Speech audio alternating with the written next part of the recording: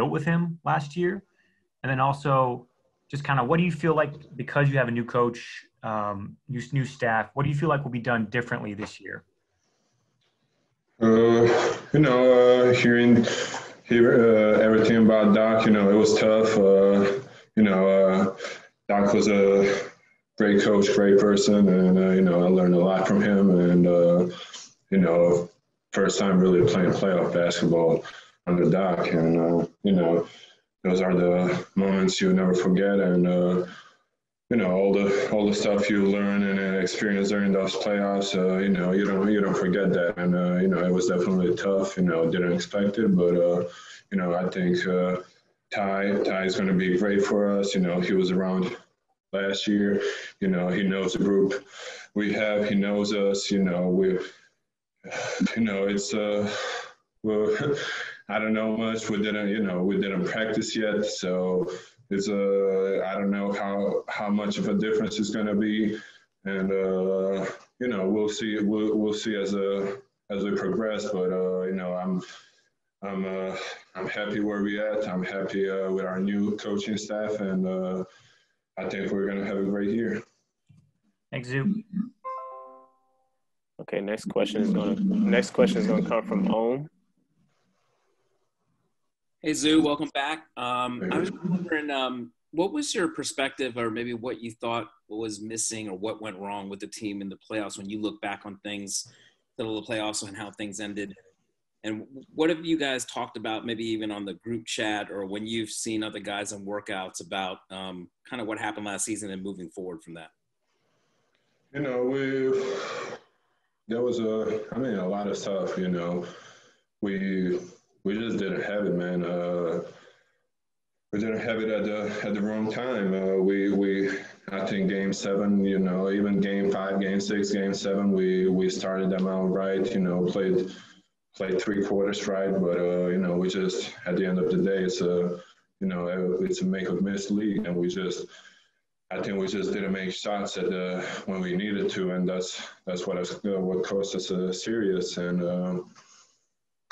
but all that is behind us. It was a strange year. Learned a lot. It was a lot different than any other season I played in, and it was a different experience, and I think everyone learned from that.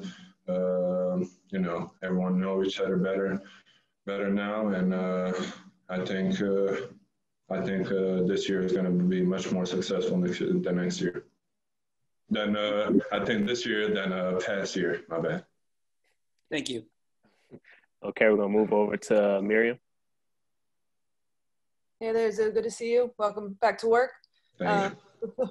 So you mentioned that you guys learned a lot last year. So what are some of the specific things that you kind of personally took out of that experience going forward? And also just what did workouts look like today in light of sort of all the COVID protocols that are going on? Mm-hmm. Personally, I mean, I don't have much playoff experience, and especially I never played a playoff series against big as Nikola Jokic, and he's one of the great bigs in this league, and it was a tough matchup for everyone, and especially against him, and you definitely learn a lot going through 7 games against the same person. It's much different than a regular season. So there was a lot of stuff I learned, and that I'm gonna use moving forward.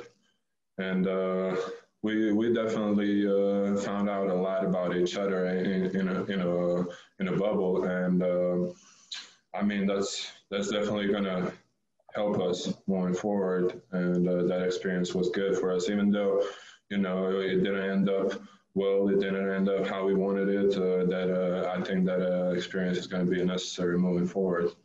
And today was it didn't feel like training camp is starting, because it's mostly individual workouts. You only got 4 players in at there's a schedule there can only be 4 players at a facility at the same time. So it's definitely different than the past training camps, but that's how it is, and we got to use most of it. Okay, we're gonna move over to Tamir. Hey, Zug, welcome back. Good to see you. Appreciate it. Bit of a two-parter here for you. First, given that it was your first playoff series and you saw a significant uptick in your minutes, can a series like that, regardless of the outcome, still be beneficial for you and the team? And then second, just your thoughts on the additions of Luke Kennard and Serge Ibaka and Nick Batum. I mean, it was definitely, helpful.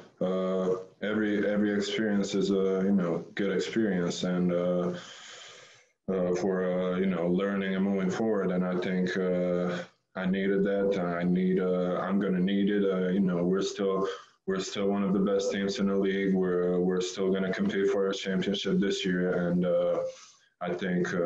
I know I'm gonna need that experience. That team is gonna need that experience, and the team is gonna need me. And I think it was definitely helpful for me, even though it didn't end up how we wanted.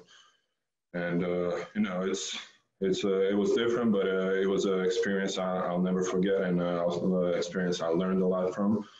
And our new additions, I think it's great, and I think we improved this off season. We feel we got the guys who fit our team really good, and I can't wait to step on the court with them.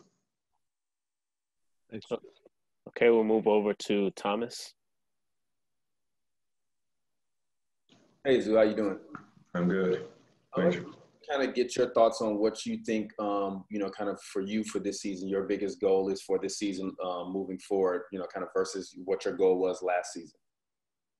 I mean, my goal stays the same. I want to win. I want to help this team win, and whatever it takes to win, I'll do it. And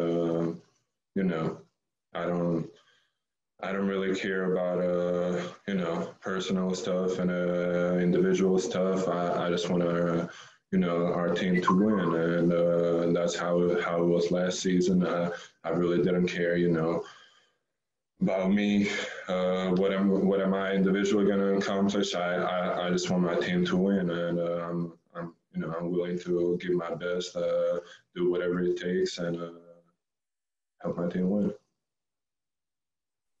Okay, we'll move over to Cameron. Hey, Zoo. Welcome back, big guy. Appreciate it. I got a two-part question for you. What did you do specifically in this shortened off season to kind of improve your game? I had more off of off season before bubble than after the bubble, but just continue doing everything, everything I did before. Everything I do, I want to take it to the next level, and just really worked on everything. Worked on my body. Worked on a lot of aspects of my game.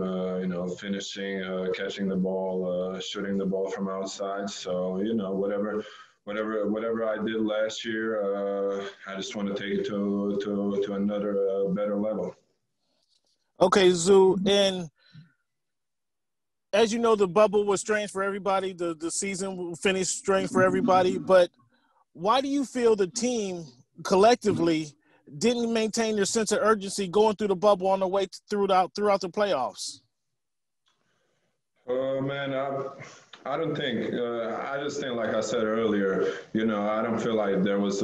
We just didn't make shots when it was needed to. I feel like we were playing.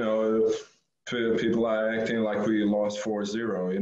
We went to 7-game series. We won first, 3 out of 4. We played good enough, but like at the end of the day, we just couldn't make shots when it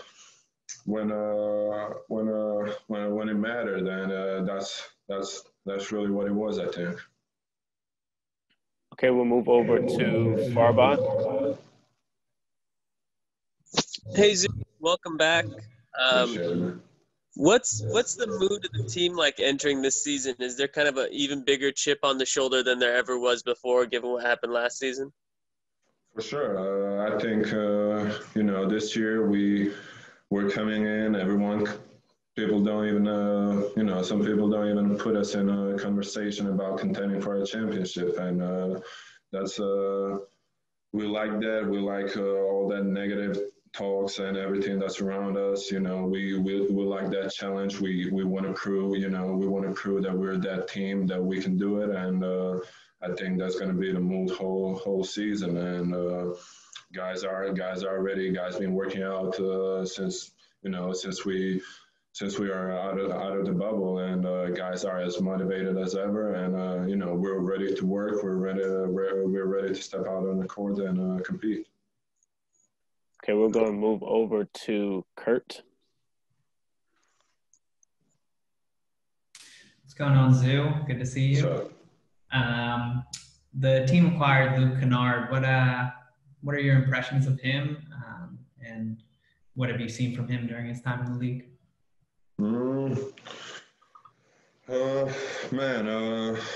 You don't really know a player until you play with him, and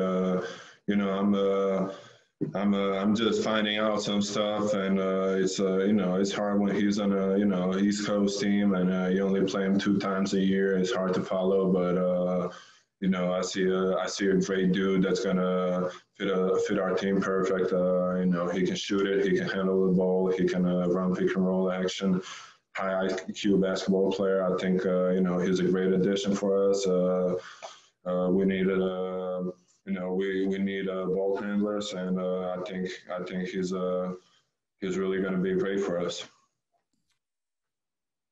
Okay, we have time for a few more questions. We're going to go to Nick Hamilton.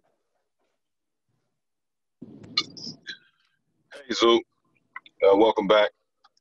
Wanted to get your thoughts. I know you talked earlier about the transition from going from Doc Rivers to Tyronn Lue. Obviously, you guys have familiarity, but how much do you think the culture will change when you have Ty Lue now as head coach versus having him as an assistant?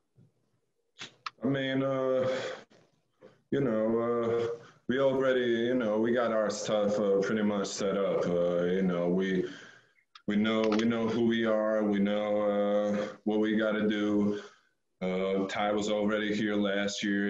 I think this year we're just gonna play much harder because we got something to prove. We got that chip on our shoulder, and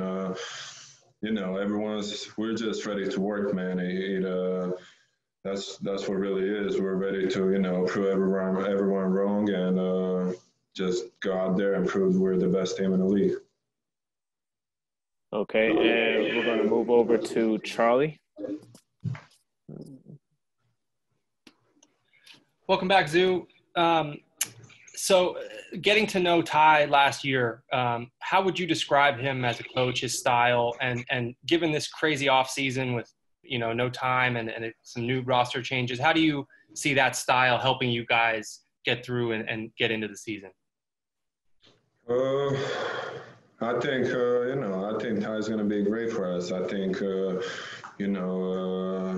I think he's a perfect coach for us. I think he knows the guys. He knows everyone. He knows what he already saw past year what guys like, what they're comfortable at, and what guys don't like. And, I think he's gonna put it all together perfectly, and that our offense is gonna, we're gonna move the ball much more, and I think we're gonna run more, and I think he's gonna, use the strengths from each guys much more, and I think it's a perfect fit for us. A guy who knows us, guy who works hard as we do, and I think it's gonna be a great year.